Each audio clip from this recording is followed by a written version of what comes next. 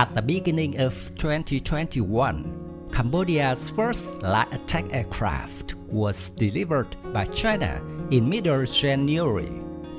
It's the FTC-2000G, the export version of Guizhou JL-9 trainer, also known as the Mountain Eagle.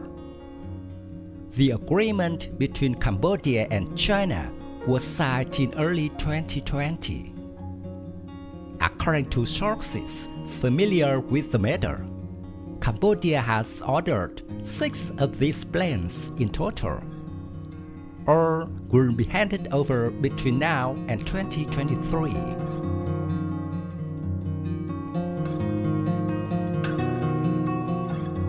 The Guizhou JL-9 was developed by the Guizhou Aviation Industry Company for the People's Liberation Army Air Force and the People's Liberation Army Naval Air Force. The aircraft started as an inexpensive trainer for a 4th-generation aircraft. The trainer was revealed at the 2001 China International Aviation and Aerospace Exhibition. The FTC-2000, as the JL-9, competed with the Guizhou JL-10 to meet the advanced trainer requirements of the People's Liberation Army Air Force and People's Liberation Army Navy Air Force.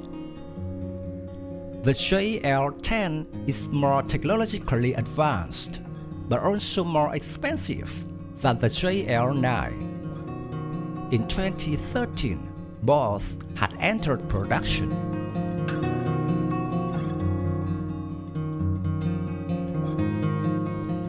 A carrier landing trainer variant was revealed by Chinese state media in 2011.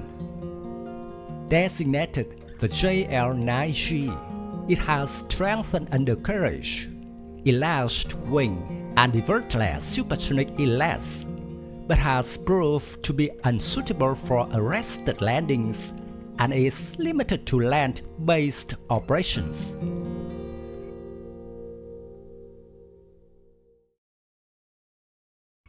The Guizhou JL-9 is developed from the JJ-7 or FT-7, the two-seat trainer version of the Chengdu J-7, a Chinese variant of the MiG-21. The Guizhou uses a new wing, a forward fuselage with side air intakes, and a glass cockpit. The engine, empennage, and mechanical controls of the JJ-7 are retained.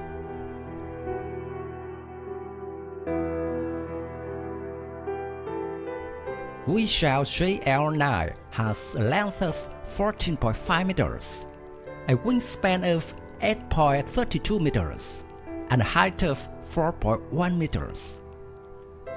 Empty weight is 4.96 tons, and maximum takeoff weight is 9.8 tons.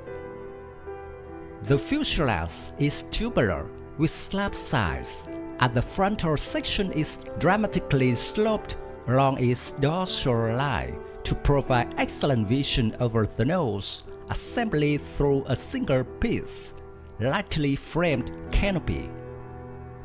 The canopy covers 2 pilots seated in tandem, the student pilot in front with the instructor at the rear in the slightly raised cockpit position.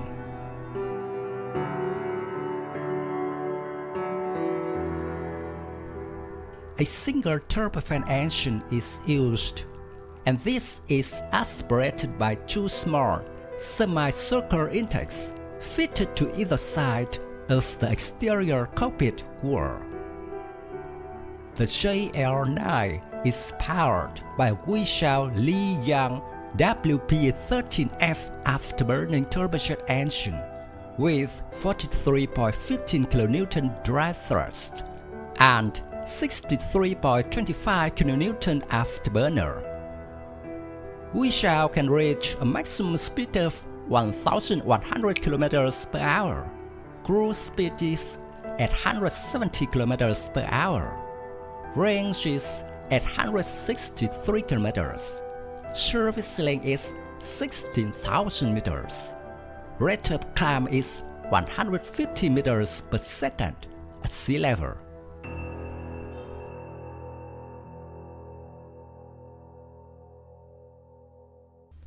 The Guizhou JL-9 has upgraded avionics and engine. It is intended to train pilots to fly high-performance aircraft, such as advanced fourth-generation fighters, the J-10 and Su-27. The cockpit is all modern with 2 full-color multifunction displays in the forward cockpit and 3 in the rear. A conventional control stick is set between the legs for each pilot, and thruster controls are set to the left side of the cockpit wall.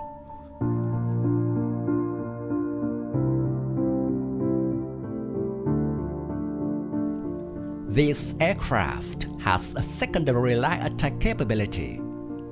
It is fitted with 4 underwing hardpoints and 1 center hardpoint. The JL-9 can carry up to 2,000 kilograms of weapons, including short-range air-to-air missiles, air-to-surface missiles, bombs, and rocket pods. It is also fitted with a 23mm cannon. The JL-9 can carry 3 drop tanks under its wings and fuselage.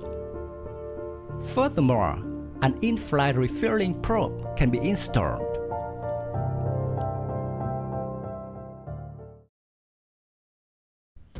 Designed to optimize training capabilities, the JL-9 has shown the features of a fighter, and especially the ability to simulate emergency situations.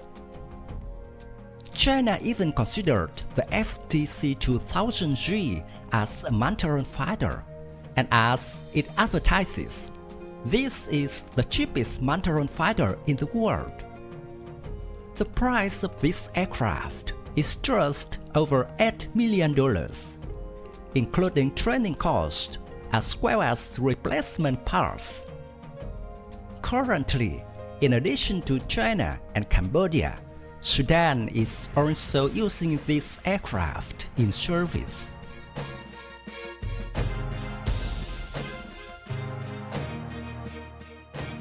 My video about the Chinese Guizhou JL-9 trainer and light combat aircraft answered. Thank you for watching. If you find this video interesting, please give me your thumbs up. Don't forget to subscribe to support the channel. Goodbye and see you again in the next videos. Tạm biệt và hẹn gặp lại quý vị và các bạn trong các video tiếp theo.